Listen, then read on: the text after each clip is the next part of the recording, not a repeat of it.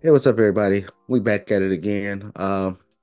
Alex had a midlife crisis this week. It's the first time he ever went under contract for a property, and he had to cancel. I mean, it's been times where the seller made it canceled or something like that, but this is the first time Alex had to pull out of a deal. So we're gonna run through that. So like like we said, we make mistakes just like everybody else make mistakes. Not saying Alex made a mistake, just those things happen. It's the real estate game. It's gonna be nuances and things like that. But Alex, this is your first time, so let's just talk through it. I'll ask some questions and you just give me the feedback on what happened, and we can go from there. All right. So first up, so I'm taking you found a property, you liked the deal, and you went for it, Yeah, right? So what was the determining factor to be like, okay, this ain't gonna work, really the sole determining factor was just I couldn't find property management to manage that property. right? And then of course people will say, well, why don't you manage yourself? Stop being lazy. Yeah, so this one was I'm used to having I guess self-management. The furthest property that I manage myself is 4 hours away. Mhm. And even in that case, it's in a town that's well, for one, I've been there several times, so I kind of know the area, and then it's closer to a bigger town, so there's a lot more. It's closer to it's close to a couple big towns, so it's easier to get contractors, plumbers, whatever you need to go out there and do things. This one is that I was looking at is 7 hours away, and the biggest town next to it, there's only one, and they don't want to go to that town because it's in a different county and for some other reasons we'll get into. Yeah, and for people to understand, especially when you play in the real estate game, it's not just, hey, I found a good deal, and especially if the property is, a certain distance away, 7, 8 hours away that you have, it's not about just finding a good deal. Yeah, you can find a good deal, but you could be in a county that's very tenant friendly and not landlord friendly. I mean, you can find the key is one of the elements of having a property management, especially when it's remote, is the fact that the context is not just, oh, only thing they're gonna do is just collect money on your property. It's the context that they have. If something happened, they know who to reach out to. They know, for the most part, if they're good, they know the best people to get stuff done. They already have relationships and things in the area. They know the tenant pool and things like that of how things go. So it's just more than just they're collecting your rent and listening to the phone calls from the tenants. The relationships you build, because this is what can happen. I can, or Alex can call up there to just some random roofing company, some random plumber, and then the random plumber could be terrible. Of course, you can do Google reviews, but when you're so far away, you don't know what's good, what's bad. You don't know, the real history that maybe is not on Google. Usually, property managers know who the best are in the area if they're good. And of course, and Alex, I remember I was talking back and forth about this. Is I was like, find property management, because Alex was just like, I'm in there, I got the property, and I was like, all right, Alex, we got to find property management, because I thought he was gonna manage himself like he does everything, because Alex ain't trying to get nobody a dollar, y'all. So I thought he was gonna manage it himself, and then he said no, he's looking for a property manager, and that was, one of the headaches that I found, especially going remote, especially in other states, was the property management is key. The property management is huge, and that can make or break. It could be a good deal when you buy it, but then if the property manager stinks and they can get tenants in there, or they let the tenants run amok, or they not performing at a high level, and there's nobody in the area to perform at a high level, you as the investor is gonna get crushed. So property management is a key element. But give us the rest of the rundown. So how did the process go to get out of the deal? Did you get out of the deal? What stage you at Yeah, now? yeah, we're out of the deal. So the realtor actually like never sent the contract to the title company, which I Mhm. found out later on. So the title company was like, well, we don't even have the contract, so we just need an email from the realtor so we could send your earnest money back.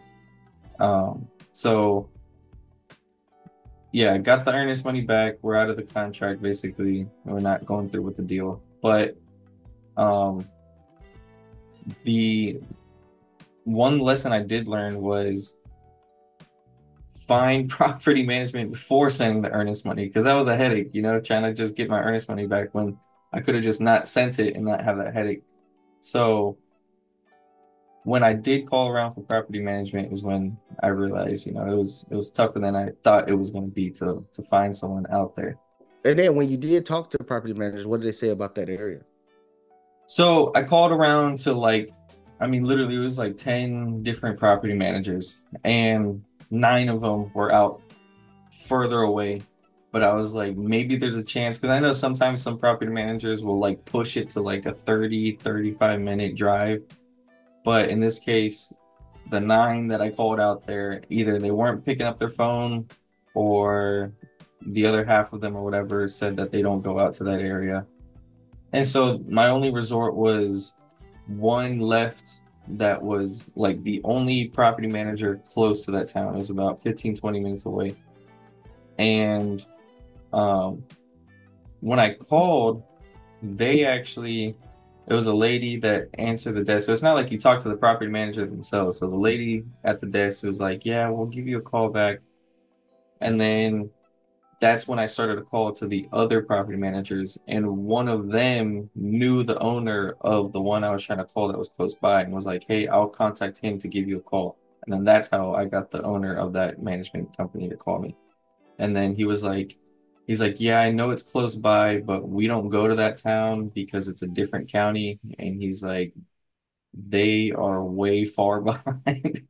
He said, "If there's any issue, you can't do anything online. You have to physically walk into the courthouse for everything, sign papers, takes up a lot of time. And then if there is an eviction that you have to go through, you have to post a certified mail 3-day notice. You can't just start day one, which I guess is how they do like to do things in Georgia. It's like day one, you need to get out or we're evicting you. So in that county, you actually have to do a 3-day notice before you can start the process. And so they're just very far behind. And then he said that contractors also don't like to go to that town because there's no hardware store there. So they have to leave the town to go get supplies and then come back and go back and forth. And they prefer not to do that. Yeah, and that right there is a thing that I want to pull out is time is important. Yeah, the property manager could have sit there and sold you a bill of goods and said, "Yeah, we'll do it," because they would have got your money. But they realized their time was more important than getting your money for all the stuff that they're going to have to go through, all the hurdles that they're going to have to jump to get there. To call contractors because they know contractors won't go there, so it's going to be harder for them to find contractors, and all that really it impacts you. And usually, and I salute whoever this gentleman was for the company. Usually, property managers don't do that. The only thing they thinking about is growing their portfolio. Yeah, we can do it. Yeah, we can do it. Yeah, we'll do it. And then you come out to find out they stink. They sound good, and that's why we always talk about when you hire a property manager, you're interviewing somebody for a job. Just because they got a title property manager, that don't mean they know what the hell they're doing. I mean, anybody that's in mid-level management that ever had to interview people for a position, everybody sounds good. But then you get them in the door and you find out they're a dirtbag. And that's how it is with property management. So you got to go through your due diligence and you got to survey them, you got to inspect them, you got to do due diligence on them, just as you did with the property. And again, I salute that property manager for telling the, giving the facts of the area, the dynamics, the situation of where that property is, and didn't just say, "Oh no, we'll just take your money," and then you could just deal with the problem later.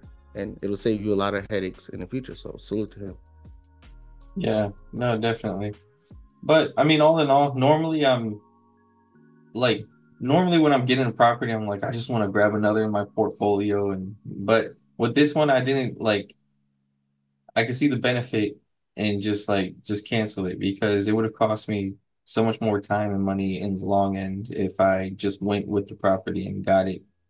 And it would have been a headache. And then there's really no reason to buy a property if it's gonna pretty much just be a liability to you. So in that case, it was, I just canceled it and I moved on. But now, um, I can look for, I can, now I can kind of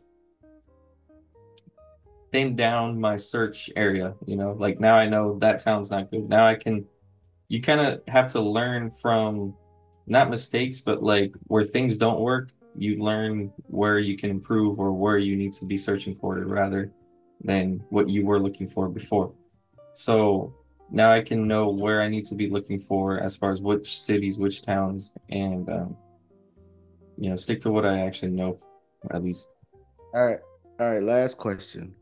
So so when you realize that maybe this deal ain't gonna work, how did you feel just in yourself? What was you saying to yourself? I know you was talking to yourself.